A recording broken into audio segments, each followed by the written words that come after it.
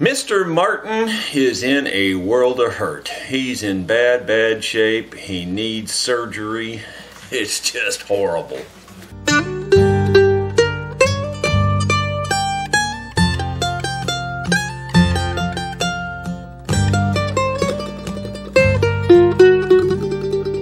This thing, it's been through the ringer.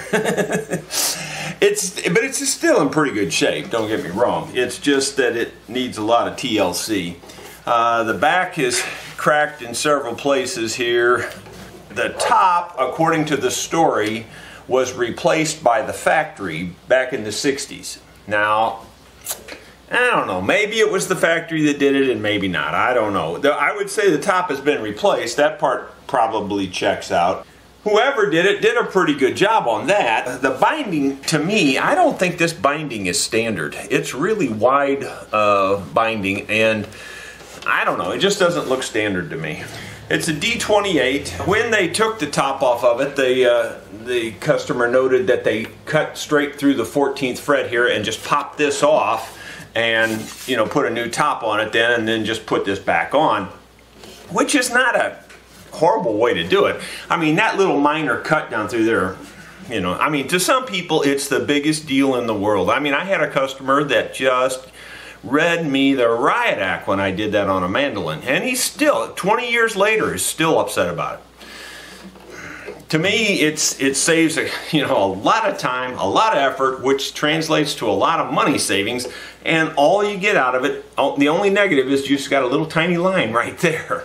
Some people, though, just feel differently about those things. So if Martin did that at the factory, and if they did that, then that was one of their standard practices, and that's where I read about it years ago, and that's why I did it to that particular customer's mandolin many years ago.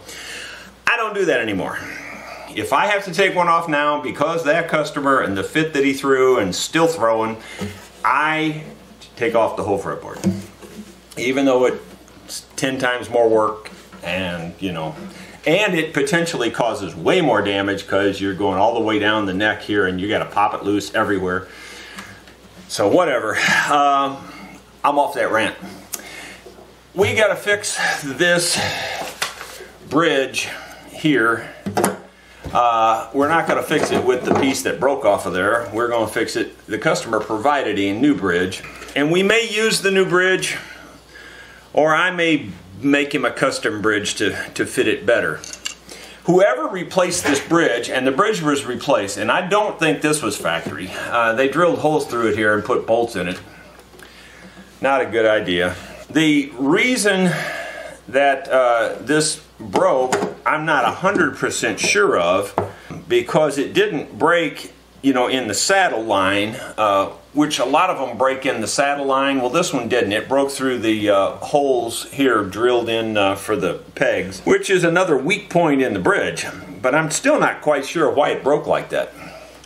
So we're going to investigate the inside of the guitar and see if we can learn anything about that. But Mr. Martin needs surgery, and we're going to take him in the OR right now. Maybe you can see the bridge plate in there. What I'm seeing is that the bridge plate is extra small, and they did put screws through there. And when I say screws, I literally mean screws. They did not put a machine bolt with a nut. They literally put a screw from here down through there and expected that to hold something. And I guess it did, because this part didn't come off. Maybe they know more than I do. That bridge plate, it looks in good shape, but it's very small. You know, the top looks flat, so maybe it's fine. I don't know. We won't know until we string it back up, I guess, and see what kind of action the top gives us, if the top pulls up or whatever. But generally, when I see a bridge plate that small, I expect trouble. All the braces look fine as far as I can tell. I don't see any braces broken loose in there, so I guess we're just gonna get this piece off of here and clean it up and put a new one on. Okay, this has been filled with wood filler. I just have a awl here, and I'm just gonna pick it out of there if I can. Very hard stuff. Wow, it's really hard. Harder than I thought it would be. I thought it would just crumble. I don't know yet whether we're dealing with a Phillips or a regular head screw. That stuff's hard. They have to get the Dremel tool and cut that. No, it's a regular head screw.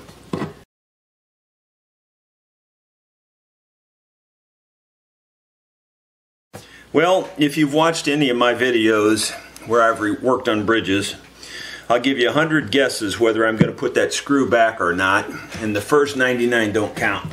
Like I said, it's just a regular screw, just a wood screw. There you go. I think that might be the first time I've seen that. I doubt it. I've probably seen it before and just don't remember it. Pretty much seen everything.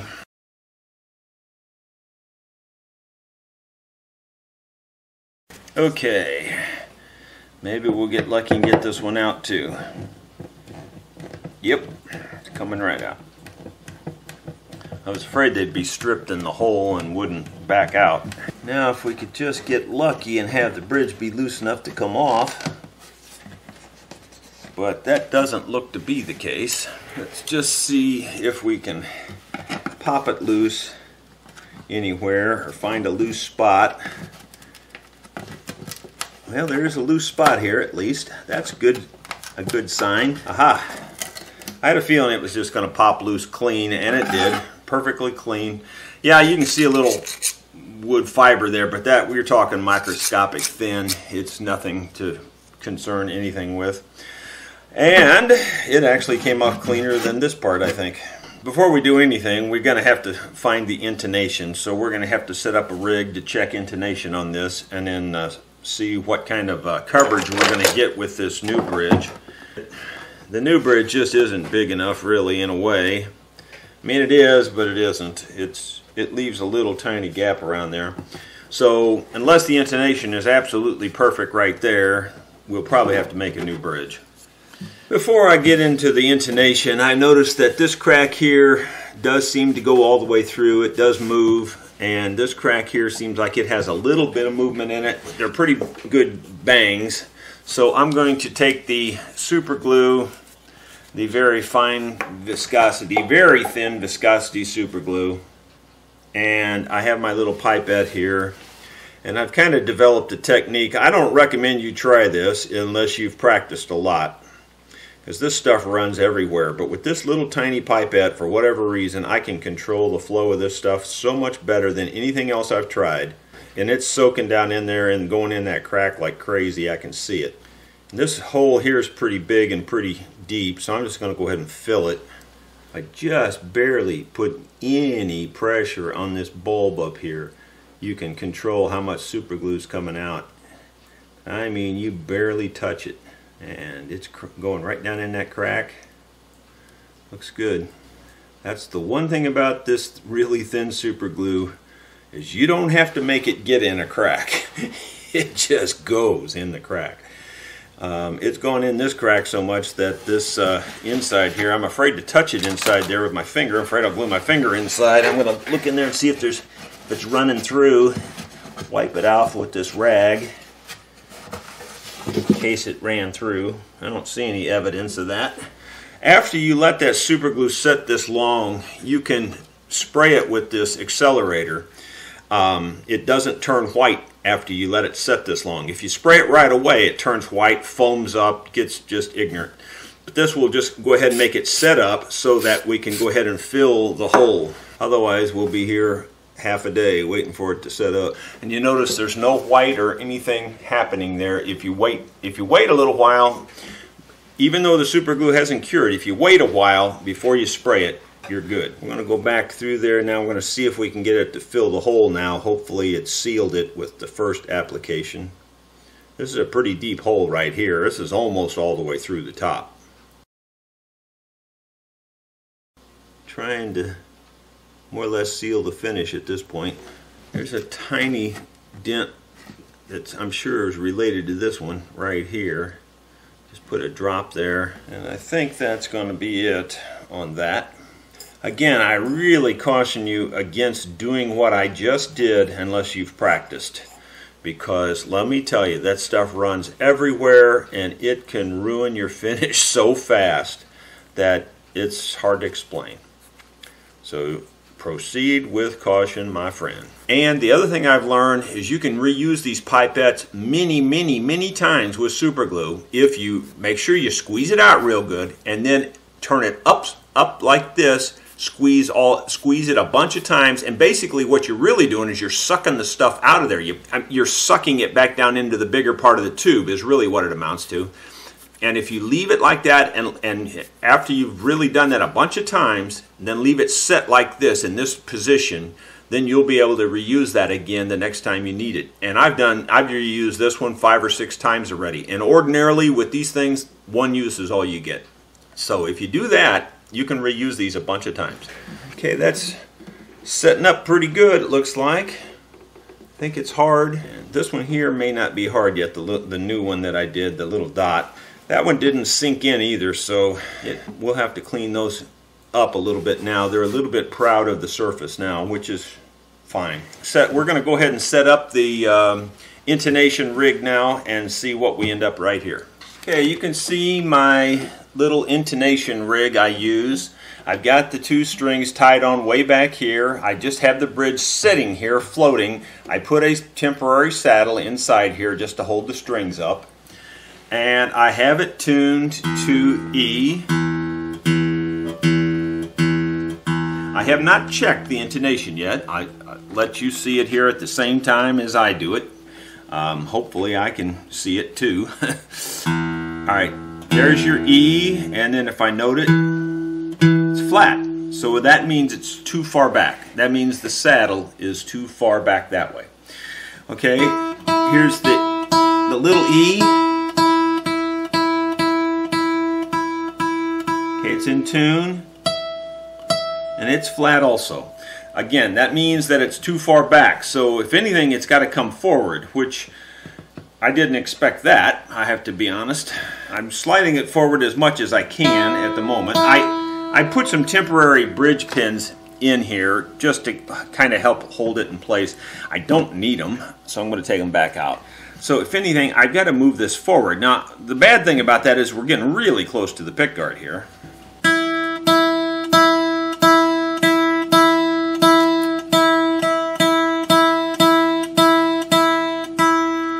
I'll note it. We could probably get by with that. That's pretty close too. Okay, the reason I don't really want to move the bridge any more than that is because we're getting really close to the pickguard here for one thing, and it's just going to look bad. Secondarily, you know, we're leaving a bigger gap here in the back. We've already got a gap there of almost 1/8 of an inch on this side and about 1/16 of an inch on this side. A little bit more here than on this side, but not much. And the bridge looks fairly straight on the guitar, so I don't see a problem there. In other words, I don't think I have it cocked this way or that way. I mean, we could get by with this, and I think I'll contact the customer and see what he says. Making a new bridge is going to cost more money, obviously, because it takes more time and the materials. Or if he would rather just live with the little minor disease back here and put it on where it's at. I'll check with him and we'll get back to you. I made one quick phone call to the customer, and he wants this to be the be-all, end-all, fix-all time. He doesn't want to have to work on this thing ever again. Okay, well that's a pretty big order, but I'm pretty sure we're going to give him a 50-year repair here at least. So he does want a new bridge so that it covers this area. The new bridge, being just slightly bigger, just gives you that much more glue surface too. So, you know, and it just helps on that pulling. So it just gives you that much more leverage. I think it's the way to go. That's what I would do if it was mine, and that's what he wants done. So we are going to go ahead and make a custom bridge just a little bigger. Question is how much bigger, and so what I'm going to try to do here is measure that and see how much bigger. Okay, we're on 0, and I'm going to try to just estimate how much bigger we're talking here. I'm going to put it on 1/8 of an inch, and that looks pretty close to what we've got right here. I would say that's just about what we have there. On this side we have less. I think I'm just going to go ahead and make it 120 thousandths bigger all the way around. That's just 5 thousandths less than 1/8 of an inch. We'll use this one as a pattern. We'll draw the straight line across here and these lines here, and then what we'll do is we'll move it that way 120 thousandths across the front and then draw the back. That's just how simple it is. It's not very complicated.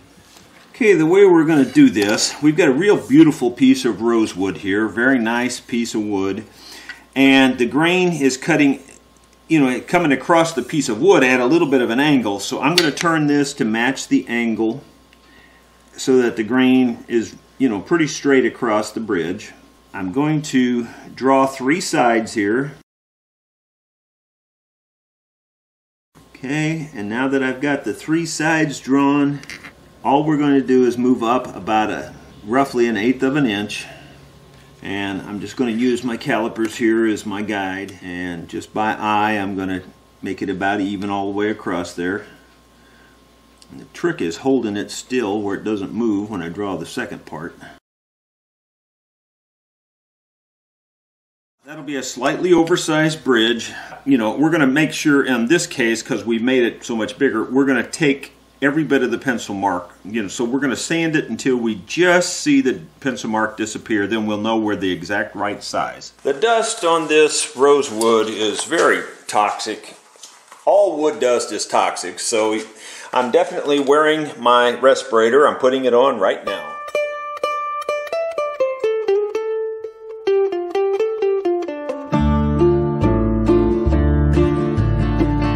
Ever since the days of old, man searched for wealth untold. They dig for silver, pan for gold, and leave the empty hole. Way down south in the Everglades, where the black waters roll and the saltgrass sways, the eagles fly and the otters play in the land of the Seminole. Okay, I rough sawed out the blank. I've flattened this one edge with the sander real smooth and perfect. This top surface is smooth and perfect. Now I'm going to take and set it down on the tabletop like this. I'm going to draw the ends back on here, and sorry, but you're not going to be able to see this very well, but it's not as important as me seeing it. I've already measured this saddle, and it's exactly 120 thousandths. I'm going to set the saddle on the table right there, put this on there. So now we've got a nice 120 thousandths on the money, and then I'm going to retrace my outline here. And so now I'll just take and sand all this down to this outline, and we'll have a perfect bridge that'll fit real good. Blow, blow, blow, Seminole wind, blow like you're never gonna blow again. I'm calling to you like a long lost friend, but I know who you are. And blow, blow from the Okeechobee all the way up to Micanopy, across the home of the Seminole, the alligator and the gar. We've got the blank real nice and roughed out. We're going to have to, round off all the corners and all that yet. Just checking the specs on it though. This one is 152 53 thousandths. This one is 151 thousandths. So we're talking like 2 thousandths difference. That's almost immeasurable. I think I'll just take it in there on the disc sander and round this off. And then I'll take it to the oscillating sander and I'll round off these corners too. And we'll knock these edges off a little bit too. Just want to get it where it's not sharp on the edges.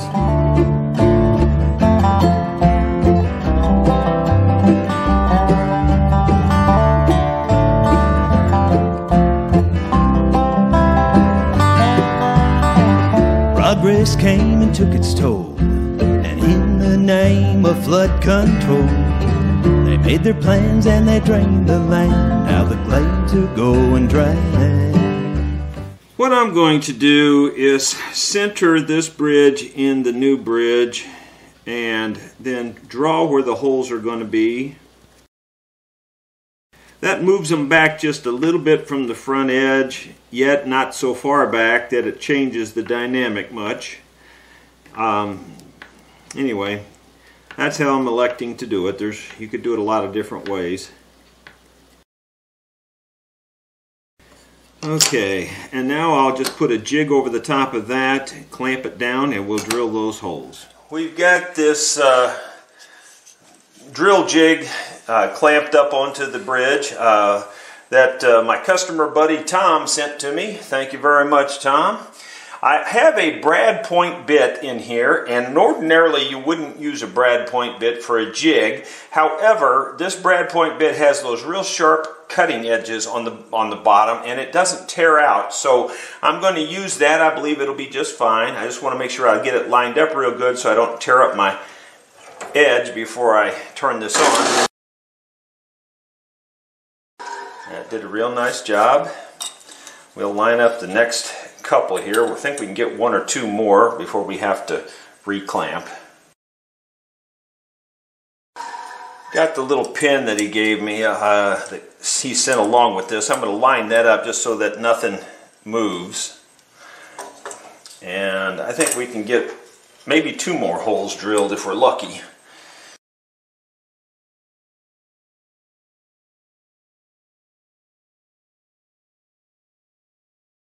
I have realigned the jig and the pins, and we're ready to cut the last two holes.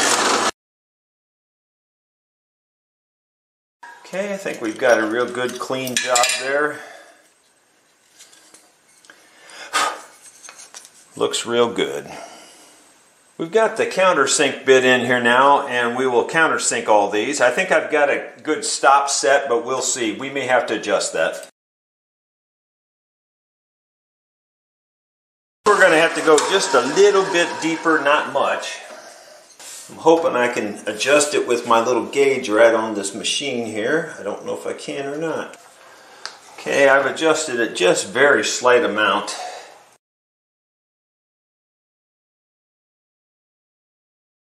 We've made a good blank here. Turned out real nice. Got it all beveled there and rounded off around everything. The back was really glass smooth, and I cleaned it with acetone, and then I scratched it with this tooth blade. I've already done the scratching just like this. Now I'm going to clean it one more time with acetone, and then I'm going to see how it fits up on the guitar top. Okay, not that I needed to do this, but just as a sanity check, I put a temporary saddle under there, under this new bridge, and just checked it. And the intonation's really good, so we're going to have plenty of room to route a new slot in here. I just wanted to make sure that it was covering the area and that we'll have plenty of room. So really what we need to do now is just fix it in place and glue it in place. What I'm going to do is trace around it like I always do. I want to line it up real good first to make sure that we're lined up with the center line of the guitar. I can almost line it up. I think I can actually line it up with the original holes and still cover everything, and then that saves stress on the top there too. It looks just fine. Yeah, I think I'm going to do that. It's lined up with the original holes. Now I'm just going to go ahead and trace around it. We will remove all that finish that's in the area there. When I trace around them, I like to have a fresh blade in my X-Acto knife, and I do. It's a brand new blade, and that really gives you a real fine, delicate line. I'm going to try to hold this, keep it from moving. As a matter of fact, one of the better ways to help keep it from moving is just to go ahead and insert the two pins on the ends, and then it's less likely to move, or a little less likely. Now I've got to trace around this without letting it move. Last time I walked in the swamp, I stood upon a cypress stump. I listened close and I heard the ghost of Osceola cry. Okay, we should be able to take it off there now and see our lines. I sure hope so anyway. That's perfect. That's just perfect. It left a little bit on all sides to remove a little bit of finish, and it'll work out real good. Time to pick the finish out of the marked area. Also want to clean off the old glue and the old finish that's inside here. It's really just glue. Well, I guess I'm just really getting forgetful on this camera thing. I forgot to turn the camera on. I went ahead and cleaned the rest of that off as you saw me start there. Got interrupted and then I never did get back to it that day. I'm on another day now and I forgot to turn the camera back on. So there you go. But anyway, it's cleaned off, it's flattened out, and this is cleaned and flattened and also scraped a little bit.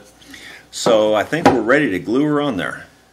You can probably see there's a line here and a line here that goes around like so. And those lines, I think, were probably from some sort of a pick guard that was on above. I'm going to try, I've got 600 grit here, and I'm just going to see if we can sand those lines away, and then we'll buff it back out. Actually, now that I think about it, I'm going to try removing it with some liquid here first. See if, let's see if the cigarette lighter fluid will, if the lighter fluid will get rid of that, some of that. I don't know if it will or not. Kind of don't think so. I'm thinking there might be a residue, a glue or something, and maybe we can get rid of some of it before we sand it. It's helping maybe a tiny bit. I don't feel it as much. You could actually feel it really a lot before. That's helping on that. Clean that up and make it look better. It just looks bad. I can't really say that helped all that much, but didn't hurt anything. Still feel it up here where it's really heavy. But anyway, we'll try getting rid of some of that. Try to blend it out of there. I think if we play our cards right, we can get rid of a whole lot of that look and it'll look better.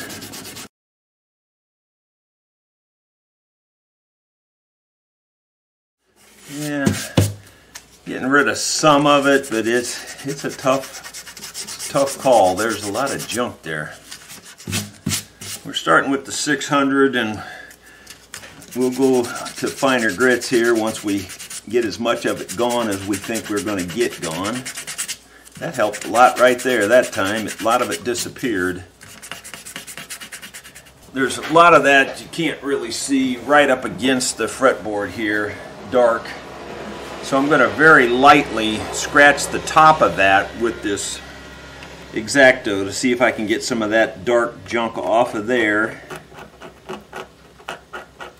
Trying not to get down to the finish. I'm just trying to scratch the top of that stuff off. Yeah, that helped a lot along there. It really looked nasty. Let's see if we can do anything with the finish in that area there. Yeah, that looks pretty good compared to where we were. That's about all I feel comfortable sanding. I can see here where the finish puckered underneath whatever that was. It kind of puckered the finish up right there. I'm going to see if I can get a little bit more of that out. As I'm working on this in detail, I'm noticing another little problem. And you probably will have a tough time seeing this, but right at the edge of the pick guard here, it's pulled up and there's a crack that goes underneath this and probably starts right here, and I can see the crack. I think I can get that thin glue to just run down in there and fill that crack, and that's what we're going to try to do. You can see the wood fibers lifted up in there. I don't know if it showed up on the video. Anyway, it'll be worth an effort. Okay, once again I'm using that same dropper, getting some glue in there, and very carefully drop it down in this crack. And I can see it running down the crack quite a ways this way, so it's definitely a big crack, bigger than I thought. Following the grain here, there's 3 or 4 of them that are opened up, and this will fix all that.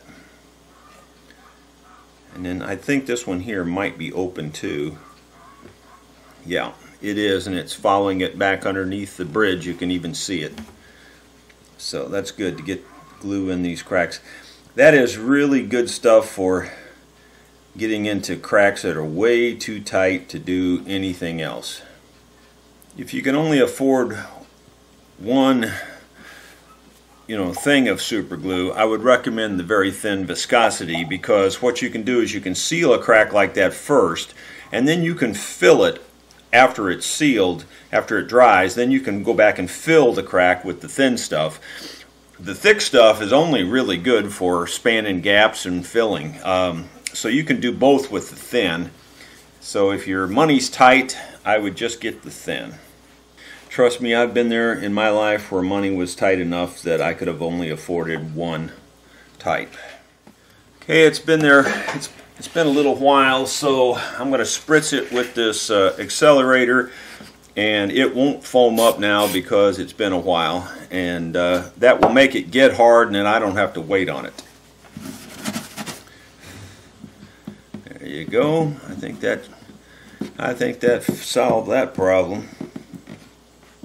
Don't see any movement there now. Okay, I'm going to take it to the buffing wheel, and we're going to buff this area out and see what we can do about it, making that look better. I got a little ahead of myself. I said I was going to the buffing wheel, but I'm going to use 1200 on it first, lightly over the whole area, just to kind of buff out the 600 scratches. Not that it doesn't leave many scratches, but 1200's even better. And I'm doing this dry. I should, in a way, it would probably be better if I was doing it with wet, but this wood, I'm afraid the water is going to get down underneath this finish because of it's old and there's a lot of cracks and stuff, and so I'm just doing it dry. You can really do a lot more damage sometimes trying to do good, so even though it's harder to sand it dry, it's the lesser of the two possible evils. I really don't like sanding finishes dry. I really don't. But, like I said, it's safer than, on this particular case, than doing it wet. First of all, I don't even know what kind of finish this is. This could be a shellac, and if it's a shellac, it would turn milky white if you put water on it. Okay, I think we're good enough that we can buff that out real nice. I got ahead of myself yet again. I was just concentrating on this area and I was going to just buff this area out, but then I got to thinking I might as well buff out the whole top while I'm over there, and I'm just going to clean up these two areas here that we put glue in yesterday. So I've got my razor blade with tape on it here, and trying to just scrape off the high spots of the super glue. This one here is kind of puffed up. Just going to cut it off there and then scrape it. So blow, blow, Seminole wind, blow like you're never gonna blow again. I'm calling to you like a long lost friend, but I know who you are. And blow, blow from the Okeechobee all the way up to Micanopy. Not trying to make it perfect in this particular case. What I'm just trying to do is make sure that it looks better than it came in here, and that it's solid. And the glue made it solid. And in my opinion, it looks better because you don't see the big gaping holes. Alright, let's just buff it out and see how it looks. Across the home of the Seminole, the alligator and the gar.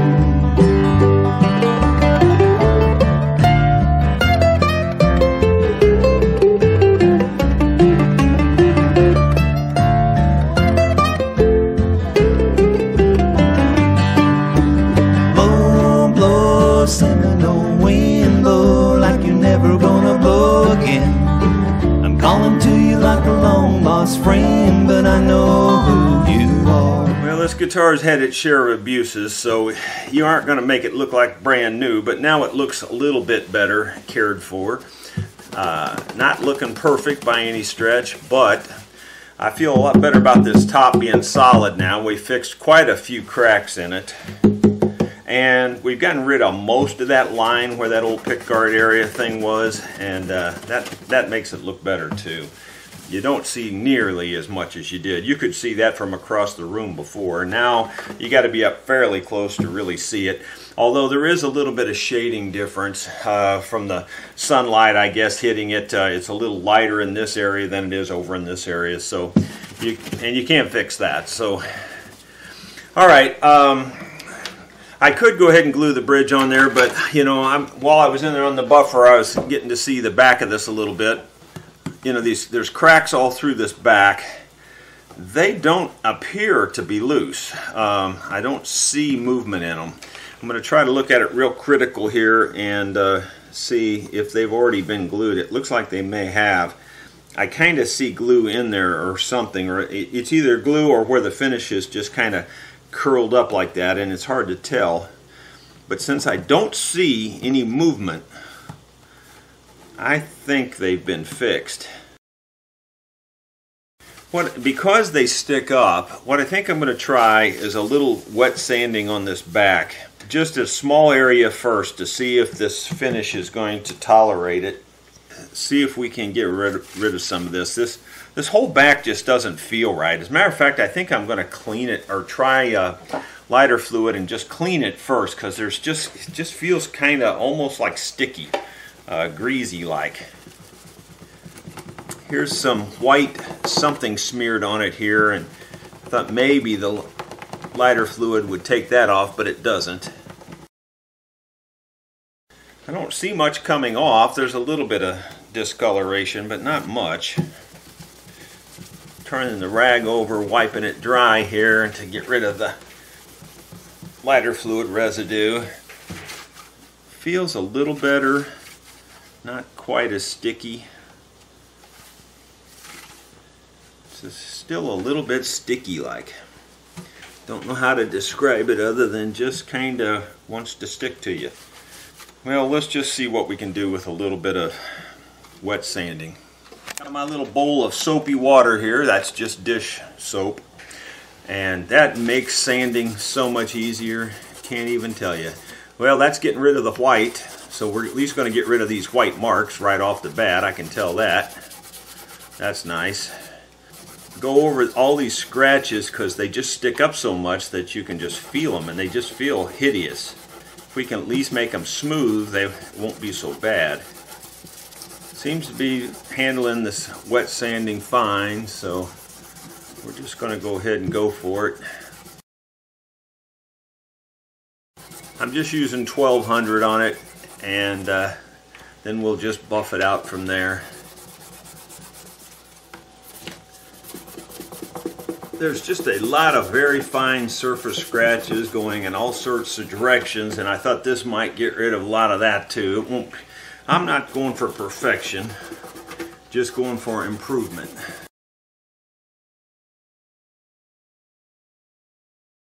Wipe that off real quick, and we'll get another dry towel and clean it off. Oh, it is turning a little white. It is turning a little white. Yeah, I was afraid of that. If we dry it off real good and let it dry, it should turn right back to clear. But so I'd say this finish is some sort of a shellac based finish. That's probably why it's a little sticky too. It's still turning a little bit milky white there. I don't know if that'll show up in the camera or not, but it is definitely a little bit milky. That's not that big a deal. People sweat on them and they turn bright, and they turn just solid white, and then they clear up later. So I didn't do enough here, I don't think, to cause any permanent damage. We'll just dry it like this. We'll set it in front of a fan to blow it off, and should turn back perfectly clear, and then we'll buff it out. I think you can see that the back buffed out pretty nicely. It's you know, it's not perfect and it's old and beat up, but it looks much better. So now what I'm going to do, these cracks, you know, they get kind of like a white grit in them and stuff from sanding and all that kind of thing. So I'm just going to go down through here and just touch them up real lightly. So we'll just touch these up. I've got some dark brown dye, and I've got a very fine paintbrush, and I'm trying to only touch the spots that are white. You can't do that, but you can get pretty accurate if you're careful.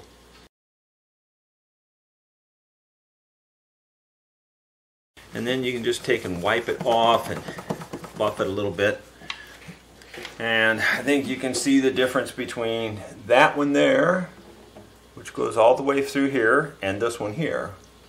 So it definitely makes them look a lot better. Not perfect, but much, much better. And blow, blow from the Okeechobee all the way up to Micanopy, across the home of the Seminole, the alligator and the gull.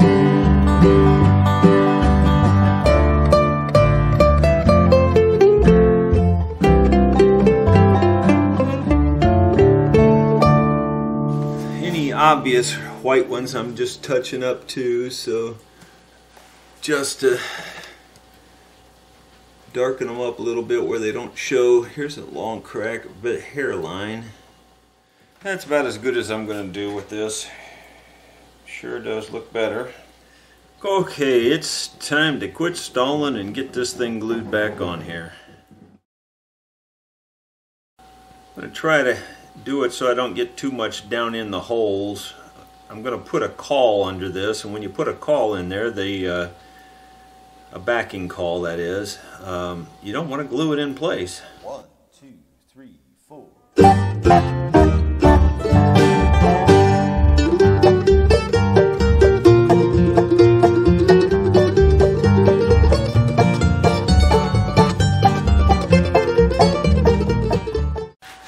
I'm going to reach in there and see if any glue has come through those two screw holes.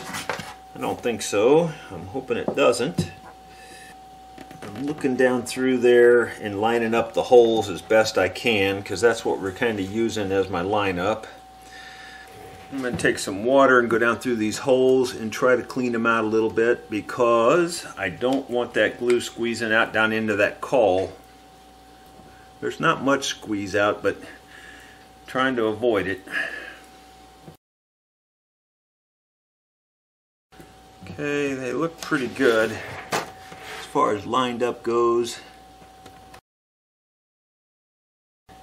Just stick those in there just temporarily.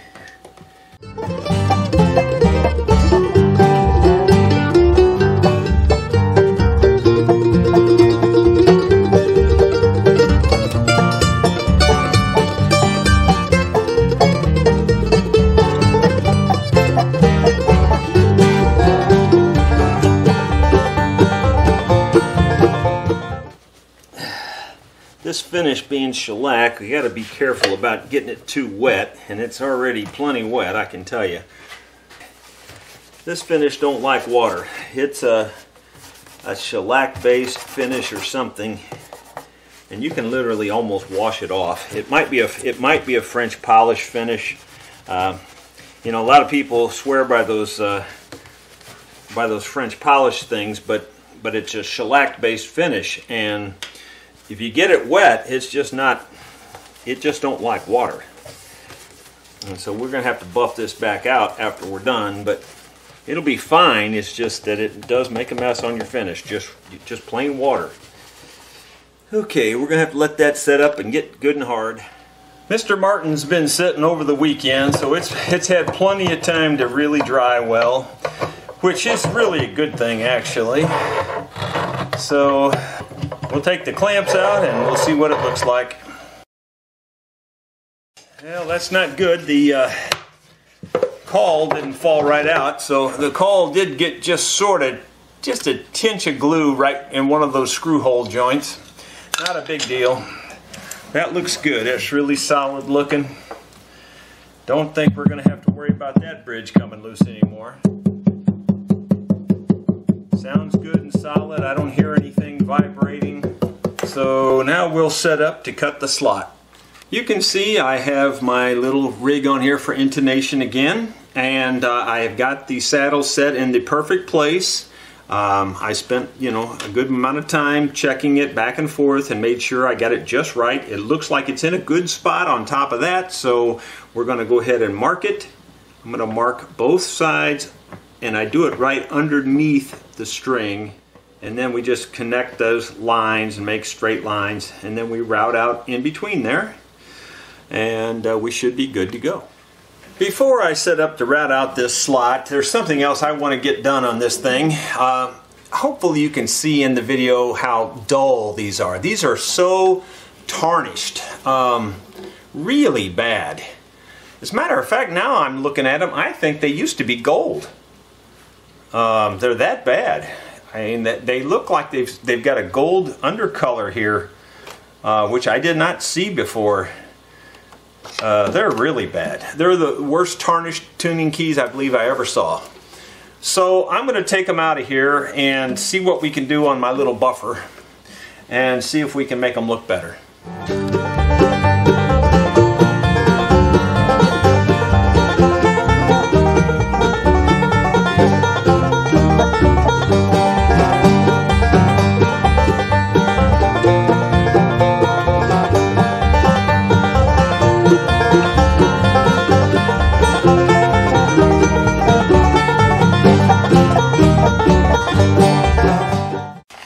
Okay, we got all the parts in here, very, very dull, very, very tarnished. We'll see what we can do with that.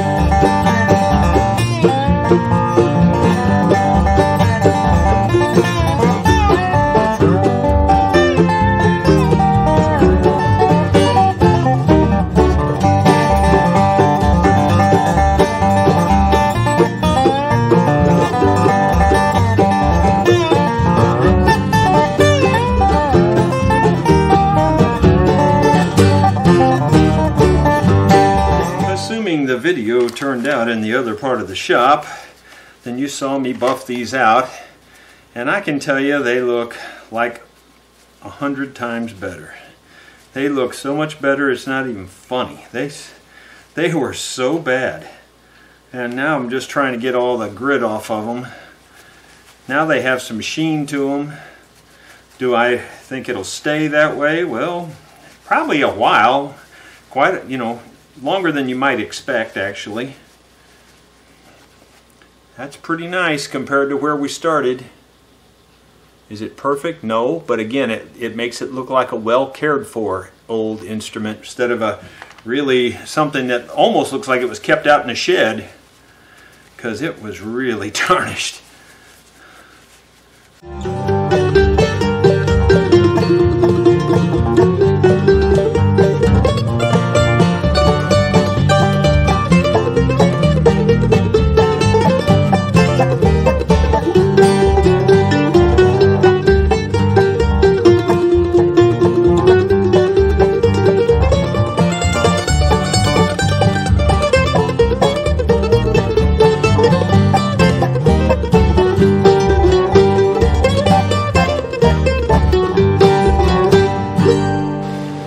That this tuning key here is bent.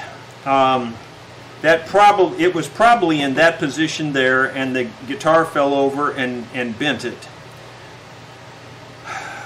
On a lot of tuning keys I can straighten them. I'm not sure I can on this one. I'm a little bit leery on this one. We'll take a look at that closer a little later. I don't see any bent ones on this side, although this one might be a hair. More than likely this one was up there and it was just barely bent. You can tell the guitar has been leaned against the wall a lot because this is all rubbed off. It's beveled off a lot. It's not beveled off a little bit. You can see it's beveled off quite a bit there. So that's a good sign to me that it's been leaned up against something, and when they get leaned up they fall over, and that's what bends those tuning keys. I am putting all these in here before I tighten it up because sometimes it's hard to get them in there after you tighten them. Now I'll push them the rest of the way in with this little block of wood.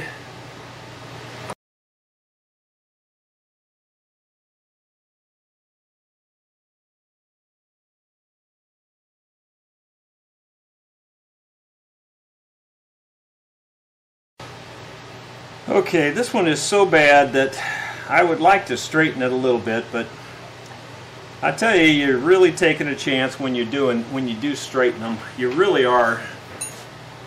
And I don't recommend you try this unless you've done it many times. I have done this many times. I've never broken one yet, but now that we're talking about it on video, here we go. Let's see what happens.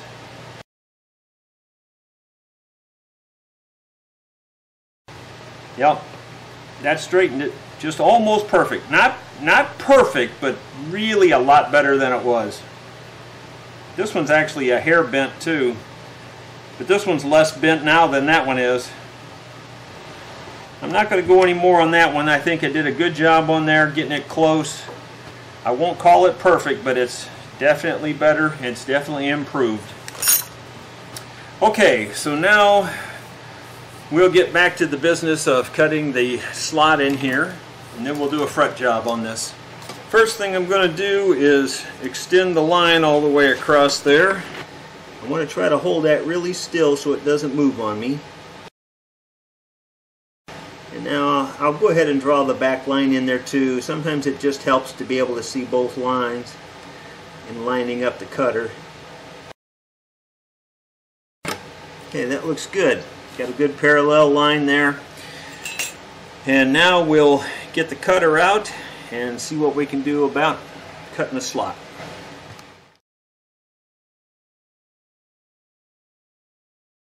Okay, we made our first pass. I think I'm going to go ahead and make it a little bit deeper because it looks a little bit shallow to me, so I think I'm going to go at least another 50 thousandths deep.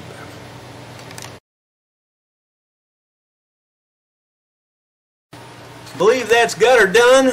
We're going to make us a saddle now to fit that slot.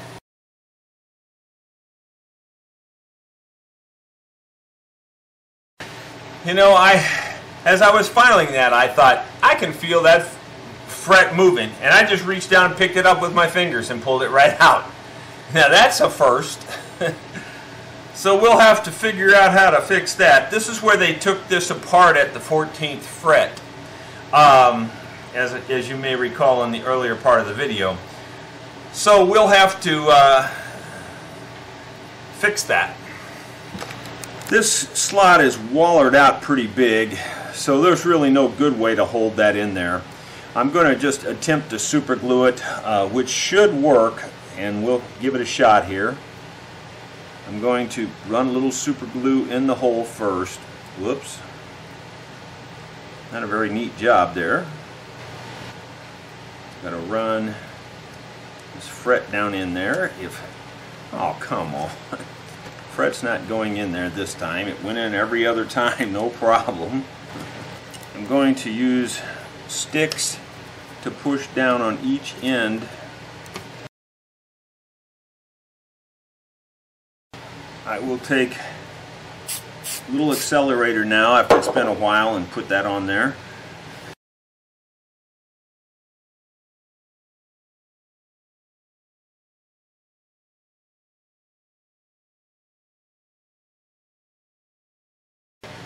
Alright, I'll give that a little bit of time to set up, and then we'll inspect it real close to make sure it's down in there all the way. Off camera, I took a little more time and leveled the frets a little bit more, checked it with my good straight edge here, and they're very good. I can look down it and see that they're very good. So now we're just going to recrown them. These frets seem to be kind of an in-between size. They seem to be smaller than the medium and bigger than the small, so I'm not sure how to re-round them here. Still got one pretty good notch right there, so I guess we're going to have to do some more leveling.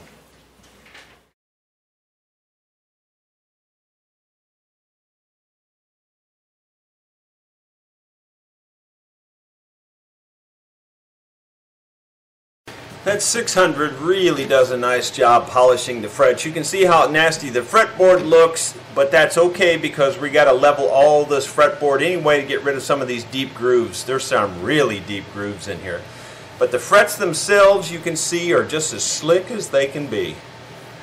No problem whatsoever. This fretboard, if it's ebony, it's a strange color of ebony because as I scrape it, it's turning real brown. I don't know what the deal is there. It may just have a brown patch in the ebony. I'm not sure. We're not going to get the deepest grooves out of this, but we're going to get most of it out. Yeah, there's just a brown streak up through the ebony. That's what it is.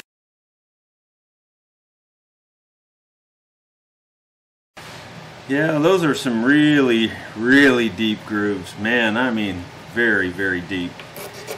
You can try to fill them, but the problem with filling them is you can always see the fill. Most of the time I just leave the hole because it was there already anyway. But at least it's much flatter, looks much better. It's just got a few small holes.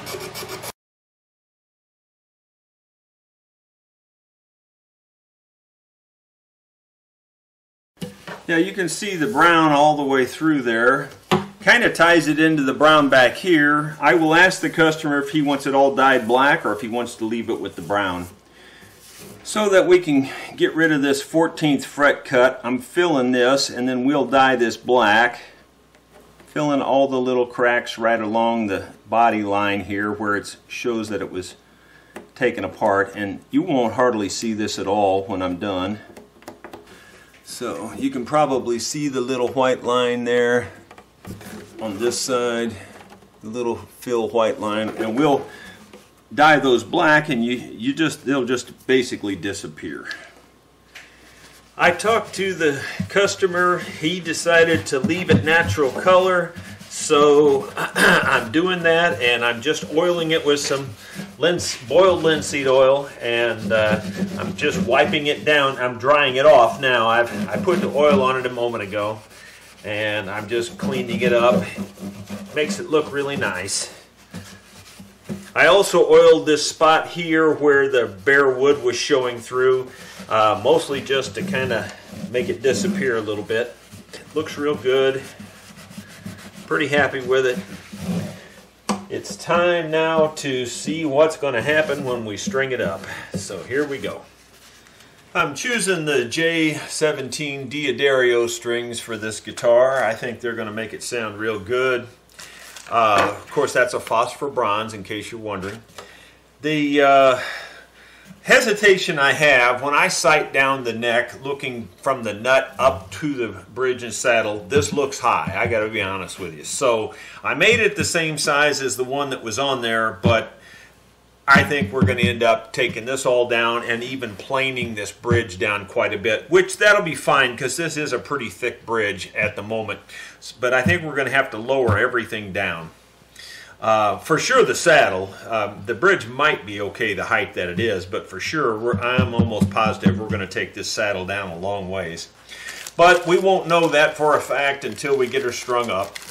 You know, first things first, and that means I'm going to have to clean these holes out after gluing that on there. I didn't think about that, so we're going to have to work on that a little bit.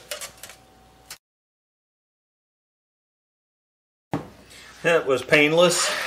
Did a nice job. It's a little risky, but the way to keep from chipping this out, or at least it helps it, is you have it pre-beveled, which I already did, and I also started the drill spinning before it touched the wood. It seems to go in a little bit cleaner that way. At least it did on this one. I can't guarantee it'll do it on every one. So anyway, let's see now if the bridge pins will fit.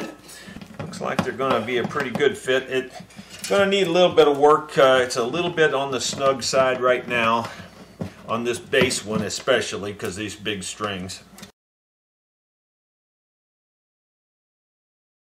Alright, I'm not going to bore you with stringing this up. We'll bring you back when we get her strung. Okay, just putting the two strings on it. It's off the charts high here. There's not much point in even trying to measure it because it's just crazy high. And I mean, my thickest gauge that I have presently here is 130, and it's quite a bit higher than that. If I put the 70 on top of that, it will probably be close. We're probably 180 or 190 thousandths high there, so it's just crazy high. I'm going to take about,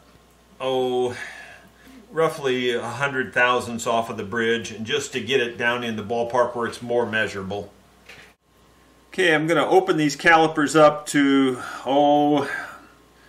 it doesn't really matter. I'm going to go to about 110 thousandths here. It doesn't really matter. And I'm going to scratch a mark on the bottom of this saddle. I'm going to use pencil lead here. Just to mark this on both sides. And then I'll take this and scratch the mark. And you can see, that way I can see where the scratch is in the pencil lead there. It's not easy for you to see probably, but there's a mark there. So this is just crazy high. We're going to take it down.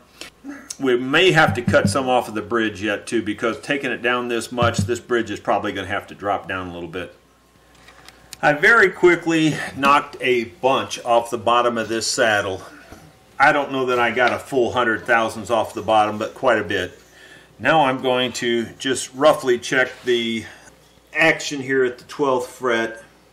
It is, well, it's less than 120 now, which is good. It's 115 right here, or very close to that. And it's really close to 100 over here. So 115 and 100, we'll decide how far down we want to take that. Doing some quick calculations, if I've got 115 thousandths at the 12th fret here, and I've got 100 thousandths here, I want to get this down to 90 and I want to get this down to 80.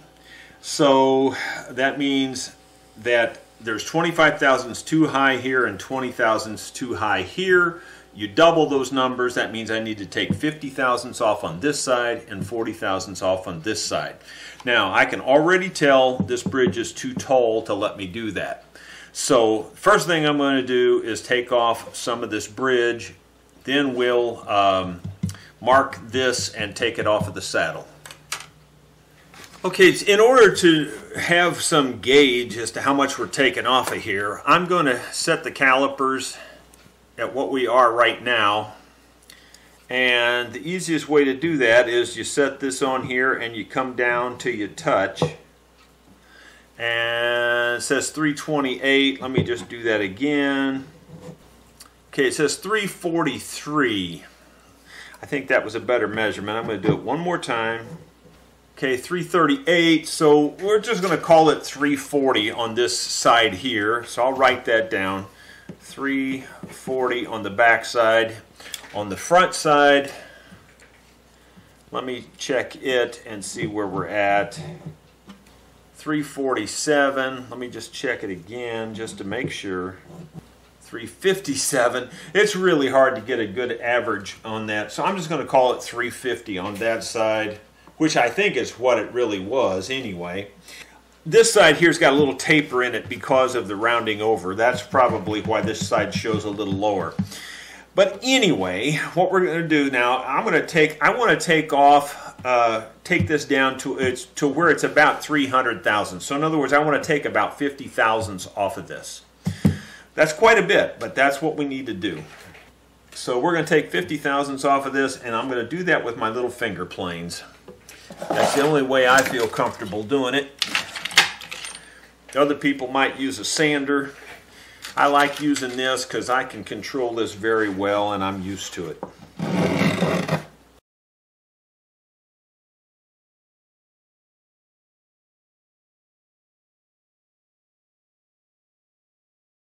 And if you're wondering how I'm gauging this, I'm just doing it by experience, really. That's the only way I could tell you.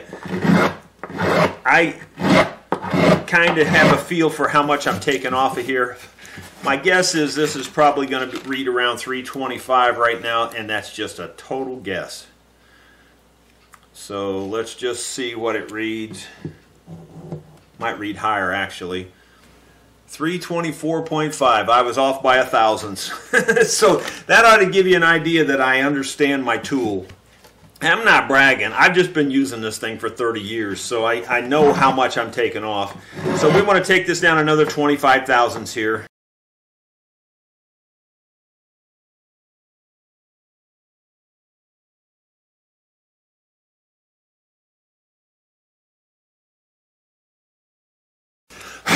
Okay, that's pretty good. Now I'm going to go take what I need off of this saddle. Again, I need 50 off this side, 40 off of that side. Alright, now that we've got the saddle down and the bridge down, we need to re-bevel these, so I'm going to bevel them with this beveling tool.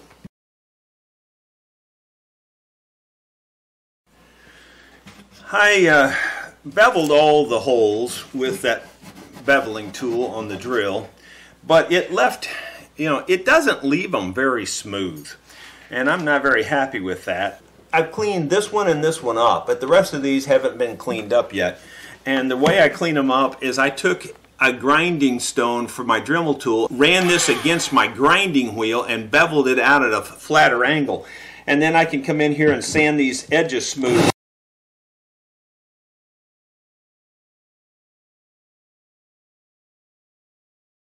Yeah, that looks much better. Yeah, that's a good idea right there. Again, I just ran this against my grinder, spun it like that while I was running against a grinder to cut a flatter bevel on it. And now that really smooths those out a lot, much nicer. Got the strings, 2 strings back on here just as a test now to see where we're at. And at the 12th fret, here's the 90 thousandths. Boy, it's right on the money. Doesn't move at all. Let's see what the 80 thousandths looks like. Perfect. So we got 80 and 90. I think we're good. I'm going to go ahead and take this back off, clean this up a little bit more, get it oiled, and we'll string it up and see what she sounds like.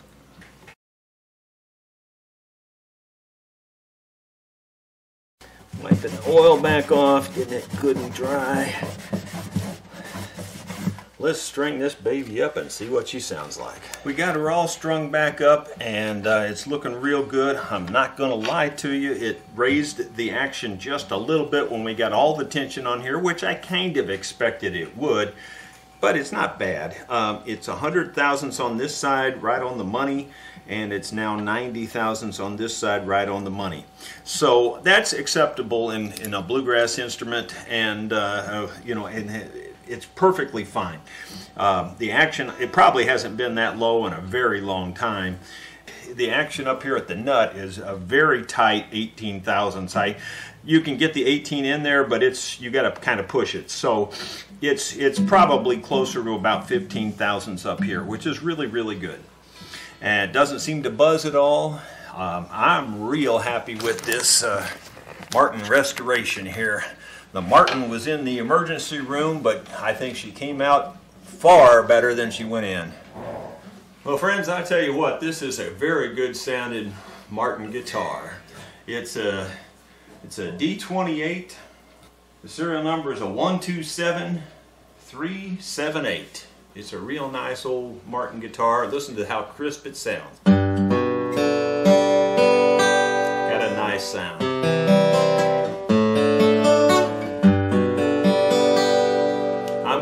Could be the one to put her back together and make her talk. I'm not much of a guitar picker, so here's a little Clayton Delaney, the old Tom T. Hall song. I remember the year that Clayton Delaney died. Well, they said for the last 2 weeks that he suffered and cried, and it made a big impression on me, though I was just a barefoot kid. Well, they said he got religion at the end, and I'm glad that he did. Oh, Clayton was the best guitar picker in our town, and I thought he was a hero, so I used to follow Clayton around. Oh, Clayton used to tell me, son, you ought to put the old guitar away. He said there ain't no money in it, it'll lead you to an early grave. Well, that's a good sounding Martin guitar. I'm pretty sure the owner's going to be tickled with this thing. I don't think it could be in much better shape than it is right now. So it looks like a very well cared for old Martin guitar. Hope you enjoyed it. Please subscribe, click the like button, and tell your friends. Thank you.